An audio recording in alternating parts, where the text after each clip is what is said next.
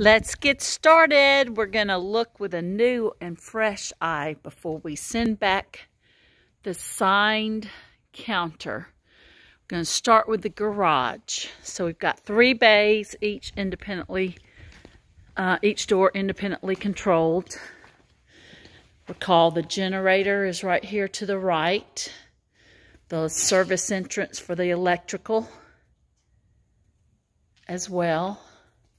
And then it looks like some low voltage wiring. So I've turned on all the lights that are, I've turned on every switch. So we can see we've got that middle garage light out. Because I'm thinking when we do inspections, we're gonna need to bring bulbs and make sure everything's good. Here is the utility closet for the Guardian power system.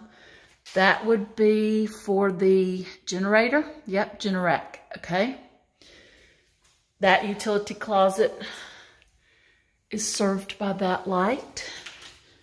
It has double doors. And then on this side, double doors. And it's served by this pull chain light. 2 more garage doors. We've got 3 windows in here that have shutters on them and are open to the exterior. They do have screens on the inside. And then we have this utility closet. And somebody had to do something right there. And we've got the clean out drain, it looks like, in this utility closet. And it's served by a pull chain light as well.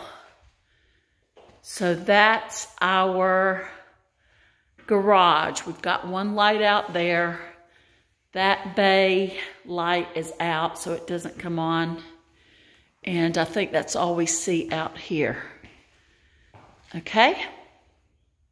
That is the garage. Let's move on.